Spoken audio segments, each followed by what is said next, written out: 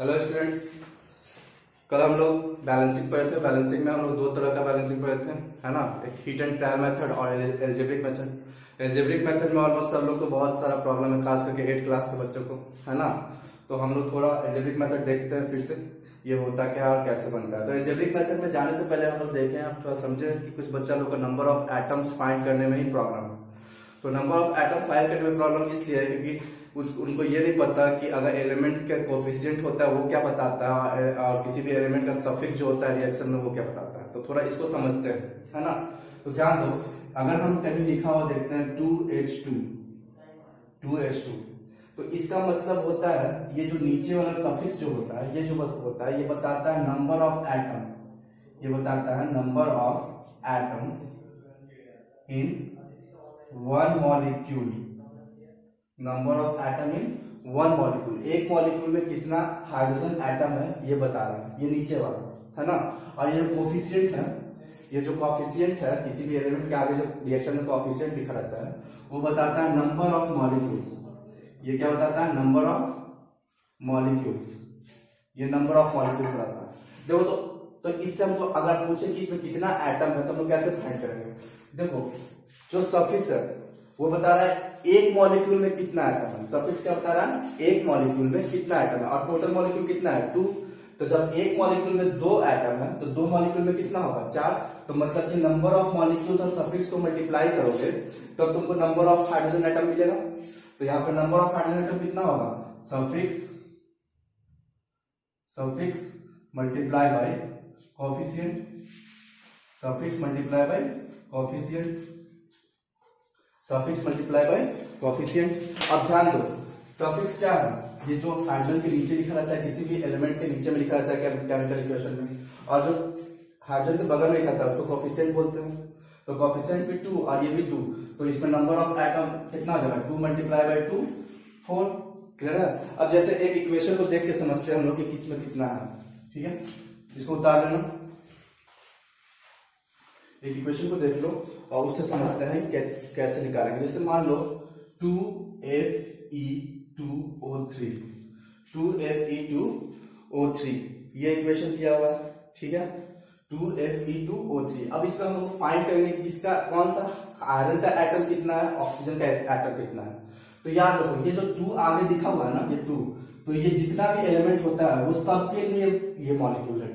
ये 2 molecule iron के लिए भी है, ये 2 मॉलिक्यूल ऑक्सीजन के लिए भी है। किसी कंपाउंड के अगर आगे 2 लिखा रहता है तो उस कंपाउंड में जितना भी एलिमेंट होता है उसका मॉलिक्यूल इतना ही होगा। क्लियर है? तो अगर हम बोलते हैं ये 2Fe2O3 है तो इसका मतलब दोनों का मॉलिक्यूल ऑक्सीजन और आयरन का मॉलिक्यूल कितना है? 2। और एक मॉलिक्यूल में ऑक्सीजन कितना है? एक मॉलिक्यूल में ऑक्सीजन का एटम कितना है? 3। और एक मॉलिक्यूल ऑफ आयरन में एक मॉलिक्यूल ऑफ आयरन में एटम कितना है? 2। तो ध्यान दो, एक मॉलिक्यूल में 2 है और टोटल आयरन में कितना मॉलिक्यूल है? 4। तो नंबर ऑफ आयरन एटम कितना हो जाएगा? Number of iron atom is equal to, ये मल्टीप्लाई बाय ये, तो 2 multiply by 2 is equal to 4। Clear है? और यहां पे देखो नंबर ऑफ आयरन एटम कितना है? 2 multiply by 2 is equal to 4। तो ये मल्टीप्लाई बाय ये इज इक्वल टू क्या हो जाएगा? 4। उसी तरह से नंबर ऑफ ऑक्सीजन कितना हो जाएगा? Number of oxygen atom is equal to इसका सफिक्स ये, और इसका भी नंबर ऑफ मॉलिक्यूल्स क्या है? ये। तो 3 multiply by 2 that is equal to 6। तो इसमें नंबर ऑफ ऑक्सीजन एटम कितना हो जाएगा? 6। क्लियर है? तो अब हम लोग चलते हैं बैलेंसिंग पे। अब ये क्लियर है कि कैसे हम लोग नंबर फाइंड करते हैं। तो एक और एग्जांपल देख लो ताकि और क्लियर हो जाए, है ना। इसको थोड़ा और अच्छे से देखते हैं ताकि और अच्छे से क्लियर हो जाए, ठीक है। तो एक एग्जांपल हम लिख देते हैं, पूरा इक्वेशन ही लिखते हैं। 2Fe3O3 plus 3C arrow 4Fe plus 3CO2। Clear? अब देखो ये पूरा बैलेंस केमिकल इक्वेशन है। अभी हम इसको बैलेंस नहीं किए, ऑलरेडी बैलेंस है, ठीक है। अब इसमें हम लोग सिर्फ इसलिए इसको हम देख रहे हैं कि इसमें नंबर ऑफ एटम कैसे हम फाइंड करेंगे। अब कैसे चेक करेंगे कि बैलेंस है या नहीं। तो ध्यान दो ना, इसमें सबसे पहले देखेंगे कि दोनों तरफ आयरन Fe, दोनों तरफ Fe बराबर है कि नहीं। तो सबसे पहले ये LHS, ये लेफ्ट हैंड साइड में, एरो के लेफ्ट हैंड साइड में LHS में चेक करो। LHS में आयरन का नंबर कितना है, तो आयरन कितना है, आयरन का सफिक्स 2 है और मॉलिक्यूल्स भी 2 है, तो नंबर ऑफ एटम क्या होता है, suffix multiply by coefficient number of molecules जो है, तो 2 मल्टीप्लाई बाय 2 आयरन कितना हो जाएगा, जैसे 4। आरएचएस में आ जाओ, आरएचएस में आयरन ऑलरेडी इसके नीचे कुछ नहीं मतलब 1 है, तो 1 multiply by 4 is equal to 4, तो दोनों तरफ आयरन ठीक है, 4 4 है। अब आ जाओ ऑक्सीजन पे, यहाँ पे ऑक्सीजन कितना है, नीचे में 3 और इसका मॉलिक्यूल कितना है 2, तो 3 मल्टीप्लाई बाय 2 6। अब यहाँ पे देखो तो यहाँ पे ऑक्सीजन कितना है, नीचे में 2, इधर इसका सफिक्स कितना है, कोएफिशिएंट कितना है 3, तो यहाँ पे 3 मल्टीप्लाई बाय 2 6, क्लियर। अब यहाँ पे कार्बन कितना है, यहाँ पे कुछ नहीं तो 1 है, 1 multiply by 3 is equal to 3, left hand side में कार्बन 3 है, और यहाँ पे कार्बन कितना है, सॉरी यहाँ पे कार्बन कितना है, देखो यहाँ पे भी कुछ नहीं तो 1 है, 1 multiply by 3 is equal to 3, तो दोनों तरफ देखो तो आयरन 4 4, ऑक्सीजन 6 6, कार्बन 3 3, तो ये पता चला कि नंबर ऑफ एटम हम लोग कैसे निकालते हैं, क्लियर है, नंबर ऑफ एटम निकालने का तरीका क्या है। अब देखो जब हम लोग बैलेंसिंग बाय अलजेब्रिक एक्सप्रेशन करते हैं तो हम लोग क्या मानते हैं, एक वेरिएबल मानते हैं, इसके जगह पे नंबर ऑफ मॉलिक्यूल के जगह पे जो तुम्हारा कोएफिशिएंट है इसके जगह पे हम लोग वेरिएबल मानते हैं, इसके जगह पे ए बी सी डी मानते हैं, है ना। तो जब हम लोग नंबर ऑफ एटम निकालते हैं तो इसके सफिक्स से इसको मल्टीप्लाई करते हैं तो 2a होगा, इसमें अगर मान लें, चलो इसी को बैलेंसिंग करके देखते हैं अलजेब्रिक मेथड से।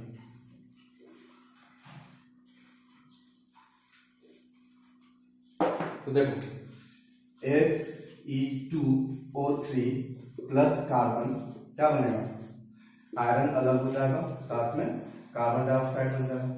तो हम लोग क्या करते हैं, जो क्योंकि हमको नहीं पता कि इसके आगे क्या है, इसके आगे क्या है, इसका कोएफिशिएंट क्या होगा, इसका कोएफिशिएंट, जब बैलेंसिंग में सफिक्स चेंज नहीं होता है, सिर्फ कोएफिशिएंट चेंज होता है, नीचे में हम लोग चेंज नहीं कर सकते, जब भी चेंज करेंगे कोएफिशिएंट को चेंज करेंगे और दोनों तरफ बराबर करना होता है एलिमेंट को, है ना। तो अब हम लोग इसको बैलेंसिंग कैसे करेंगे अलजेब्रिक मेथड। सबसे पहले हम लोग चारों का क्या मानेंगे, वेरिएबल मान लेंगे, चारों का वेरिएबल का क्या मान लेंगे, क्योंकि हमको इस चारों का कोएफिशिएंट नहीं पता, वही निकालना है, तो इसको मान लेंगे, इसका कोएफिशिएंट है a, हमें इसका कोएफिशिएंट है a, इसका मान लेंगे b, ठीक है, इसका कोएफिशिएंट मान लेंगे c और इसका कोएफिशिएंट मान लेंगे d, क्लियर है।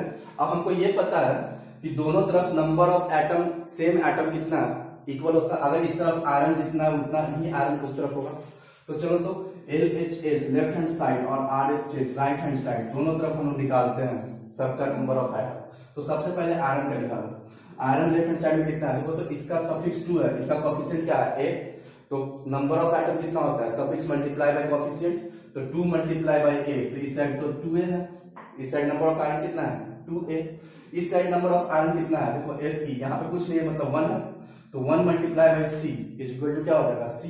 अब ये हमको पता है कि दोनों तरफ आयरन का नंबर क्या होना चाहिए सेम, अगर यहाँ पे 2 है तो 2 है, तो यहाँ पे 2a होना चाहिए, तो मतलब c है, मतलब c भी तुम्हारा 2a के बराबर होगा क्योंकि दोनों तरफ सेम होता है।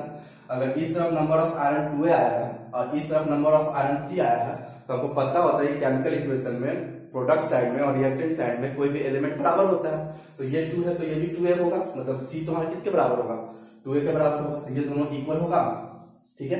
अब दूसरा आ जाओ ऑक्सीजन पे, ऑक्सीजन पे जब हम लोग देखते हैं तो ऑक्सीजन इसका कितना है, देखो इसका सफिक्स 3 है और इसका कोएफिशिएंट a है, तो 3 मल्टीप्लाई बाय a क्या हो जाएगा 3a, क्लियर है। अब इस साइड ऑक्सीजन देखो, इसका सफिक्स 2 है और इसका कोएफिशिएंट क्या है d, तो 2 मल्टीप्लाई बाय d 2d हो जाएगा, ये क्या हो जाएगा 2d। अब देखो दोनों तरफ ऑक्सीजन भी सेम होगा, तो इसका मतलब ये वाला इक्वल टू ये होगा, ये दोनों बराबर होगा, क्लियर है। अब तीसरा आ जाओ, तीसरा आ जाता है हम लोग कार्बन पे, इस साइड कार्बन के नीचे सफिक्स क्या है 1, कुछ नहीं लिख रहा मतलब 1 multiply by b equal to b हो जाएगा, क्लियर है। अब इधर आ जाओ, इधर कार्बन के नीचे क्या है, कुछ नहीं है, तो 1 है, 1 multiply by d equal to d, तो ये d के बराबर हो जाएगा, क्लियर है। तो b इक्वल टू d दोनों बराबर हो जाएगा, क्लियर है। तो हमको इतना करना था, हम जितना एलिमेंट है सबका निकाल लिए, आयरन का भी निकाल लिए, ऑक्सीजन का भी निकाल लिए, कार्बन का भी निकाल लिए, अब तो कोई एलिमेंट बचा नहीं है ना, तो बस अब इसी पे हमको काम करना है, उसका काम खत्म। अब हम किस पे काम करना है, इस पे हम इसका इक्वेशन बाद में, पहले a b c का वैल्यू निकाल लेते हैं, a b c d का वैल्यू निकाल लेते हैं और फिर उस पे काम करते हैं, ठीक है। तो अब इसको हम फिर से लिखेंगे, अभी देख लो क्योंकि जगह नहीं है। अब देखो यहाँ से हमको इक्वेशन क्या क्या मिला, सबसे पहले हमको क्या मिला 2a is equal to c, सबसे पहला इक्वेशन क्या मिला 2a is equal to c। दूसरा इक्वेशन क्या मिला 3a is equal to 2d, 3a is equal to 2d।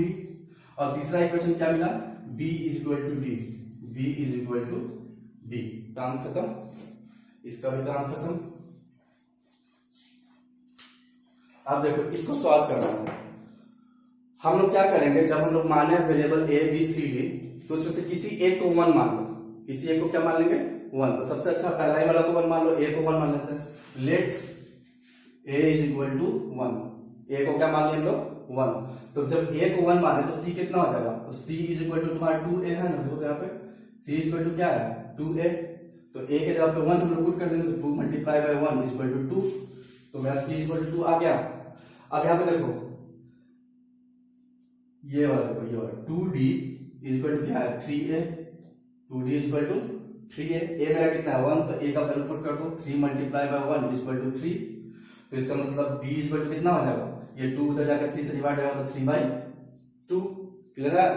अब ध्यान दो, मेरा a निकल गया, c निकल गया, d निकल गया, d बचा हुआ है। अब देखो तो b और d दोनों बराबर है, तो d मेरा 3/2, तो b भी मेरा कितना हो जाएगा, b भी मेरा क्या हो जाएगा 3/2, क्योंकि देखो तो यहाँ पर b इक्वल टू d है, तो d मेरा 3/2, तो b भी क्या हो जाएगा 3/2।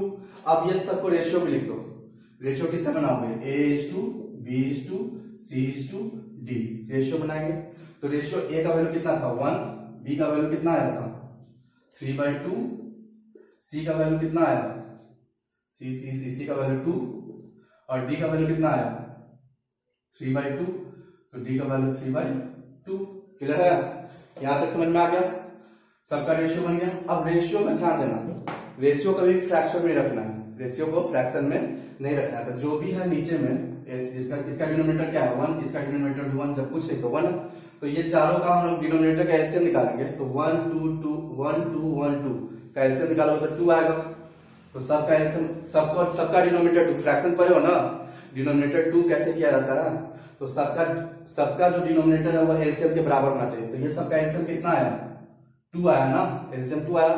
तो इसका डिनोमिनेटर 2 करने के लिए क्या करोगे, इसमें 2 मल्टीप्लाई करोगे, ऊपर भी 2 मल्टीप्लाई करोगे।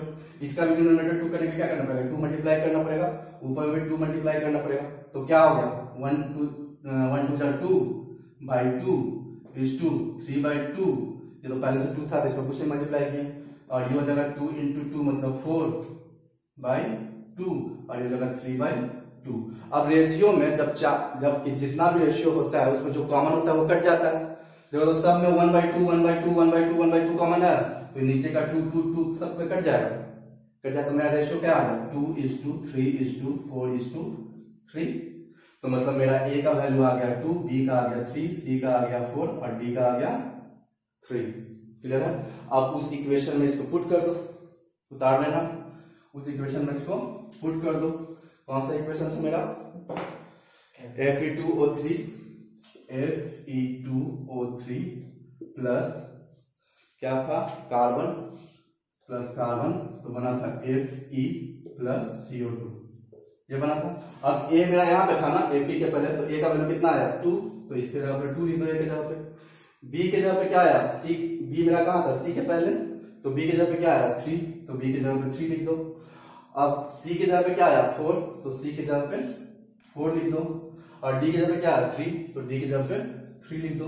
देखो बैलेंस हो गया। अब हम लोग चेक कर लेते हैं बैलेंस हुआ कि नहीं हुआ, इसको उतारते जाना। अब हम लोग चेक कर लेते हैं बैलेंस हुआ या नहीं हुआ। देखो LHS लेफ्ट हैंड साइड में और RHS राइट हैंड साइड में। आयरन है, ऑक्सीजन है और कार्बन है, 3 एलिमेंट है। आयरन कितना है 2 मल्टीप्लाई बाय 2 4 है। इधर आयरन कितना दिया, इधर कुछ है तो 1 मल्टीप्लाई बाय 4 है। इधर देखो ऑक्सीजन कितना है 3 मल्टीप्लाई बाय 2 6 है। इधर ऑक्सीजन कितना है 2 मल्टीप्लाई बाय 3 6 है। इधर कार्बन कितना है 3, इधर 1 है तो 1 मल्टीप्लाई बाय 3 इक्वल टू 3 है। यहाँ पे भी कार्बन के नीचे कुछ नहीं तो 1 मल्टीप्लाई बाय 3 है। तो देखो तो दोनों तरफ बराबर हो गया सारा एलिमेंट, तो इसका मतलब ये बैलेंस्ड हो गया बाय अलजेब्रिक मेथड। क्लियर है। तो यहाँ पे समझ में आ गया पहला, ठीक है। चलो जिसको समझ में आ गया अच्छी बात, जिसको नहीं समझ में आया उसके लिए एक और एग्जांपल, ठीक है, एक और एग्जांपल से समझते हैं, छोटा सा एग्जांपल ताकि समझने में क्लियर हो। ठीक है, तो देखो Hg, ठीक है, HgGuO को जब हम लोग ब्रेक करेंगे, डिकम्पोज करेंगे, तो ये कन्वर्ट हो जाएगा Hg प्लस O2 में। क्लियर है। HgO को जब हम लोग डिकम्पोज करेंगे तो ये किस में कन्वर्ट हो जाएगा Hg प्लस O2 में। अब इसको बैलेंस करना है, बैलेंस करने के लिए हम क्या बोलते हैं, जिसका कोफिशिएंट नहीं पता, बैलेंस करने का मतलब क्या है, कोफिशिएंट में कोई नंबर डालना है ताकि दोनों तरफ बराबर हो जाए। तो कोएफिशिएंट का नंबर हमको नहीं पता, तो तीन अलग अलग एलिमेंट या कंपाउंड रहते हैं, तीनों का कोएफिशिएंट हम लोग कुछ मान लेते हैं। तो पहला वाला का मान लेते हैं ए, दूसरा वाला का बी और तीसरा वाला का सी। ठीक है, तीसरा वाला का सी। अब ध्यान दो, तो इसमें हम क्या, मेरा एलिमेंट जो है एलएचएस में कौन कौन है, Hg है और O है, Hg है और O है। तो इसमें Hg कितना है, Hg के आगे 1 है, कुछ नहीं है मतलब 1 है, तो 1 मल्टीप्लाई बाई A है। इसमें नंबर ऑफ Hg एटम कितना है, A। और इधर भी Hg के आगे क्या है, 1, तो इसमें भी क्या है 1 मल्टीप्लाई बाई।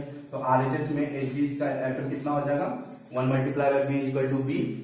अब ऑक्सीजन पे आ जाओ, यहाँ पे भी ऑक्सीजन के नीचे कुछ नहीं मतलब 1 है, तो 1 multiply by A equal to A। इधर ऑक्सीजन कितना है, 2 है, तो 2 multiply by C equal to 2C। Clear है। अब देखो बस दो ही एलिमेंट है ना, तीसरा एलिमेंट तो है नहीं, अब तो कुछ लिखने का जरूरत है नहीं। अब ध्यान दो, जितना Hg इधर है उतना ही Hg इधर भी होगा, तो मतलब इधर Hg A है LHS में और RHS में Hg B है, तो मतलब A इक्वल टू B होगा। और ऑक्सीजन जितना इस साइड में होगा उतना ही ऑक्सीजन इस साइड में होगा। अगर LHS में ऑक्सीजन A है और RHS में ऑक्सीजन 2C है, तो इसका मतलब A इक्वल टू 2C होगा। क्लियर है, A इक्वल टू क्या होगा, 2C होगा। समझ में आ रहा है। अब ध्यान दो, मेरा A इक्वल टू B और A इक्वल टू 2C मिल गया, A इक्वल टू B और A इक्वल टू क्या मिला, 2C मिला। तो इसको इक्वेशन को लिख लो, A इक्वल टू B और यहाँ पे मिल गया दूसरा वाला से A इक्वल टू 2C। अब हम क्या बोलते हैं, किसी एक को पहला ही वाला, तो A को 1 मान लो, लेट A भी 1, लेट A इक्वल टू 1। जब A 1 है तो A के जगह 1 पुट कर दो, तो B इक्वल टू कितना हो जाएगा 1, A के जगह 1 पुट कर दो तो B भी तो 1 हो जाएगा ना। तो C कितना हो जाएगा देखो, तो 2C इक्वल टू कितना है, A 1 है ना, तो 2C इक्वल टू 1 हो जाएगा। ये 2 को उधर ले जाओ तो हमको क्या मिल जाएगा, C equal to 1 by 2, C equal to क्या मिल जाएगा 1 बाई 2। अब देखो इसको सॉल्व करते हैं, इसको अब सॉल्व करते हैं। ये मेरा 3 मिल गया। अब A B C तीनों का रेशियो निकालेंगे, A is to B is to C, तीनों का रेशियो निकाल लो। A मेरा कितना आया 1, B मेरा कितना आया 1 और C मेरा कितना आया 1 बाई 2। अब हम बोले क्या थे, फ्रैक्शन में नहीं होना चाहिए, फ्रैक्शन में नहीं होना चाहिए, तो A इसके नीचे भी 1 इसके नीचे भी 1, तो ये तीनों का एलसीएम निकालोगे तो 2 आएगा। अब सब डिनोमिनेटर को 2 करना है, तो 2 करना है तो इसमें 1 में 2 मल्टीप्लाई करेंगे तो 2 होगा, नीचे 2 मल्टीप्लाई किया तो ऊपर भी 2 मल्टीप्लाई करना पड़ेगा, इसको भी इसमें भी 2 मल्टीप्लाई करना पड़ेगा, इसको भी 2 मल्टीप्लाई करना पड़ेगा। अब ये क्या बचेगा, ratio 2 by 2 is to 2 by 2 is to 1 by 2। अब क्या बोलते हैं, तीनों में जो सेम होगा उसको काट देंगे। देखो तो नीचे डिनोमिनेटर तीनों का 2 2 है, ये कट गया ये कट गया ये गया, क्या बचा, A is to B is to C is equal to क्या आ गया 2 is to 2 is to 1, 2 is to 2 is to 1। तो मतलब A मेरा 2 होगा, B मेरा 2 होगा और C मेरा 1 होगा। तो पुट कर दो, यहाँ पे A के जगह पे 2, B के जगह पे 2 और C के जगह पे 1। देखो तो अब बैलेंस हो गया। अब चेक करो, इसको उतार लेना, चेक करो बैलेंस हुआ या नहीं। LHS RHS, LHS में Hg और ऑक्सीजन है, RHS में भी ये दोनों एलिमेंट है। Hg इसमें कितना है 1 मल्टीप्लाई बाई 2, इसमें कितना है 1 मल्टीप्लाई बाई 2 और Hg दोनों तरफ बराबर हो गया। ऑक्सीजन कितना है 1 मल्टीप्लाई बाई 2, इसमें 2 मल्टीप्लाई बाई 1 2, दोनों तरफ बराबर हो गया, तो इसका मतलब बैलेंस हो गया। क्लियर है। अब ट्राई करना जो होमवर्क दिया है ना, अभी भी नहीं समझ में आया तो फिर से पूछ लेना, ठीक है।